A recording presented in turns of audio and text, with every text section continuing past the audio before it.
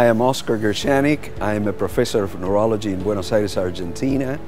I have been in the field of Parkinson's disease clinical practice and research for the last 40 years, and I have set up a movement disorders unit in our institution in Buenos Aires and also a basic research lab at the University of Buenos Aires. I had the fortune to be trained by some of the top leaders in Parkinson's disease at that time, early on in my career, Melvin Yard in New York and Roger Duvoisin in the University of New Jersey.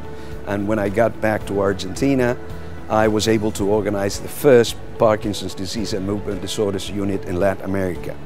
Ever since, I've been working very hard, both in clinical practice and basic research, and one of the topics of interest, and I have been invited here in a double capacity as president of the International Parkinson and Movement Disorder Society to talk in the leadership forum and also to talk to patients and to clinicians and scientists about the very problematic phenomenon of dyskinesia in Parkinson's disease.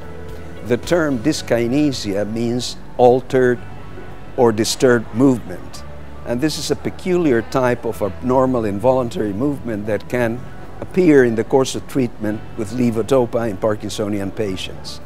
It is estimated that about 50% of the patients develop dyskinesia after 5 years of treatment,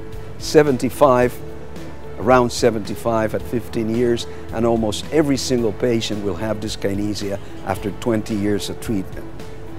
One of the mysteries is what are the underlying causes of dyskinesia, and there are many factors involved. First of all, the disease itself causes an imbalance in the circuits in the brain that regulate and control movement. So we start with an intrinsic imbalance of the brain that cannot be restored by the medication. Why it cannot be restored by the medication? By two factors. First of all, there are not enough cells to metabolize levodopa and transform it into dopamine. So these levodopa, instead of going into dopamine-containing cells, it goes into serotonin-containing cells, and it is liberated without control into the brain. The other factor is that levodopa, the way we replace dopamine in the brain, it's not a very good way. And it's not a very good way because it's a short-acting compound, and it cannot maintain stable levels of dopamine in the brain, and it's constantly oscillating. And these oscillations of dopamine in the brain lead to several changes, biochemical changes inside the cells.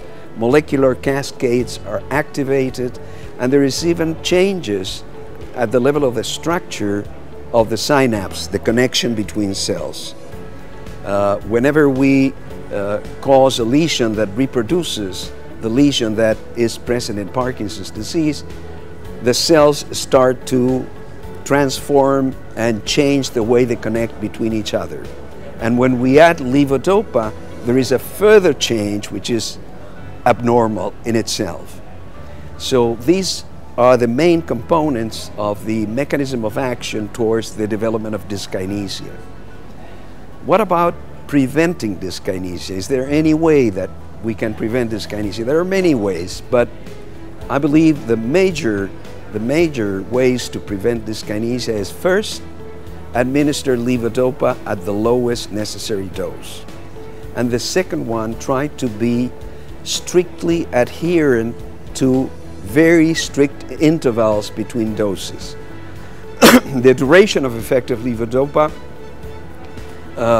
doesn't go beyond 3.5 to 4 hours, so you have to be very strict in giving levodopa every 4 hours during the waking day. This is one way of preventing, and to give it at the lowest possible dose. In young patients who are particularly prone to the development of dyskinesia, one of the strategies is to postpone the introduction of levodopa, and we have other less potent drugs that we can use in the meantime until it becomes necessary to use levodopa. One of the important things is that there is a lot of research going on trying to unravel the intricacies underlying the development of dyskinesia. And this is done, fortunately, in many labs all over the world, including ourselves, who are working for the last 10 years in the field of dyskinesia development. And what are we studying? We have known for many years that one of the only drug that we have available for the treatment of dyskinesia is Amantadine. And Amantadine is a drug that works by blocking glutamate receptors. These are receptors for a chemical substance in the brain that is called glutamate. So glutamate is a target, and we have been studying the way the cells that liberate glutamate are regulated, and how can we modify this upregulation of the glutamate cells. The other factor, and I mentioned this before, is that levodopa is taken up by serotonin cells and liberated in an unregulated fashion. So we are also studying the participation of serotonin cells in the development of dyskinesia. We are also studying intrinsic cells in the basal ganglia, which is the main sector of the brain that is affected by Parkinson's disease, that are called cholinergic cells, because we know that cholinergic cells are intrinsic regulators of the dopaminergic stimulation of the basal ganglia.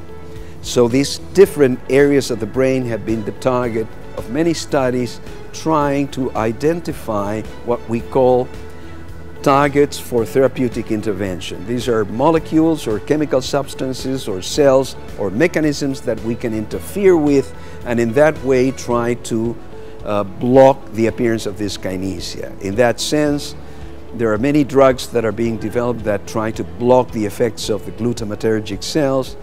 There are many drugs that are trying to interfere with the serotonin mechanism, other attempts at regulating cholinergic cells, and even in trying to regulate some of the intrinsic molecular mechanisms inside the cells, either by drugs or by genetic manipulation. The other way in which we're working towards